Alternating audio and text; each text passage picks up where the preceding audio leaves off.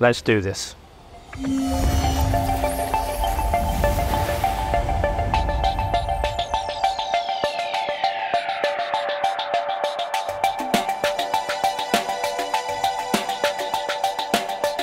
I'm here to be part of the Zero Malaria campaign to make sure that the word goes out on how we need to join hands and make sure that we put an end to malaria. I think I saw in this project a challenge to find a way to tell the malaria story that could be easily understood and also be evocative and reach people. The mission of ending, malaria within, the generation is an amazing mission. The approach of using, innovation and technology to get there is something that's super inspiring to us. Creativity is a way to catch them off guard, to tell them a story in a way that they didn't know it, or see a different perspective.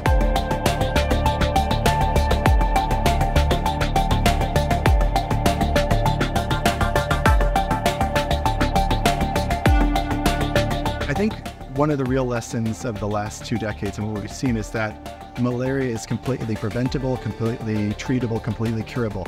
No one should be dying from malaria.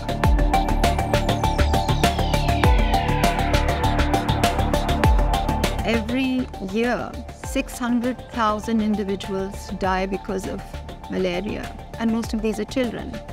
And progress has stalled since 2015 in terms of tackling the problem. So this is an injustice, it's a tragedy, also because it's entirely preventable. We're losing a future generation and we cannot afford to have more lives lost to malaria.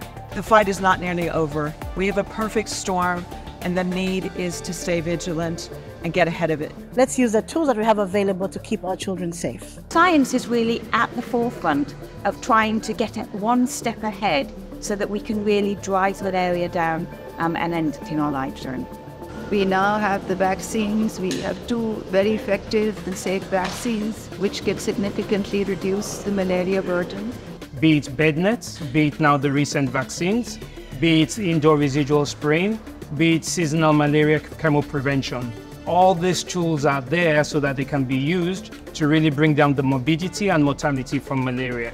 I really think that over the next, 5 to 6 years, we are going to end up getting the tool sets that are needed to actually get to zero malaria. And we're getting new tools in, so there is a reason for hope.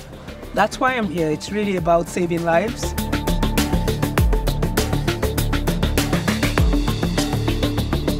Climate change is seeing a resurgence in malaria where malaria had been historically eliminated. The spread of malaria has been much more unpredictable. It's critical that we get this funding in place for them to continue those programs and continue to expand, because every child matters. It's absolutely critical that institutions like Gavi, the Vaccine Alliance, and the Global Fund are fully funded, because we bring life-saving tools to the most underprivileged countries of the world. We need more resources towards this fight. Now it is really coming together as the entire globe to say enough is enough. By securing investment from our world leaders into new tech, malaria is a disease that we can beat. We can change the story for millions of children all over the world.